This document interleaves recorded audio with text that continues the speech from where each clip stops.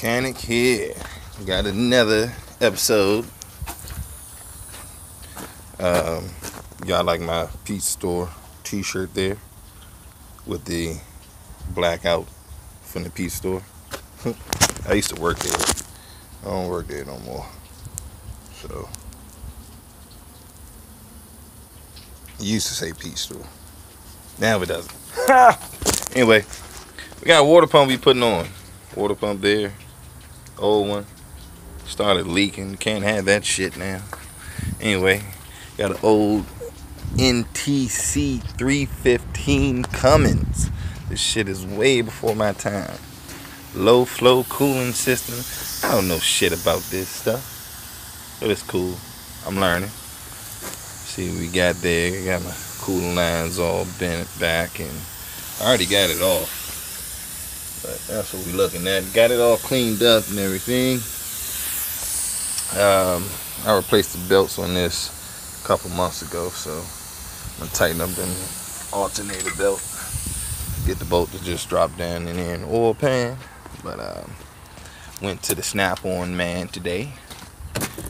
Got some what we all love, Snap-on tools. Spend some of that money. Anyway, I don't know if y'all ever seen, I did do something about my service truck, but that's my service truck there. All my little tools in there. I got everything on the passenger side, so when I do my roll calls and stuff, I will, work away from the traffic. But all my other shit, I need to clean this motherfucker up. But that's what the day looks like when you need to hurry up and clean up after you finish doing the clutch and you're ready to go home. So I'm gonna get this pump on. I put a little RTV on there, kind of hold that on there. And plus, some of my gasket was kind of torn, so we always like to put a little RTV on it, kind of make everything a little bit more smooth and give it a little assurance that it'll seal up a little bit better. I'm not one of those RTV junkies where I like to put an RTV on everything, but it's cool. Anyway, I'm gonna get back to you. I ain't gonna make this a long video, but there you go. I'll get back with you. Oh yeah. So what I did with this the water pump, the water pump tensioner pulley. That fucker was seized up, so I took it all out, and that's not what I used.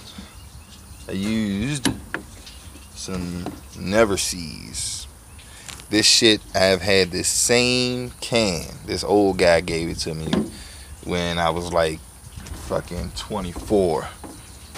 32 now, and I still got that goddamn can.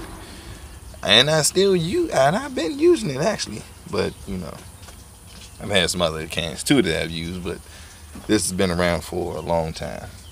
Goddamn brush is falling apart, but I'm still working it. Anyway, bang bang the mechanic. We out. We'll get back to you when I get it done. Tighten that belt up. Overheat issue. Ha! Be back.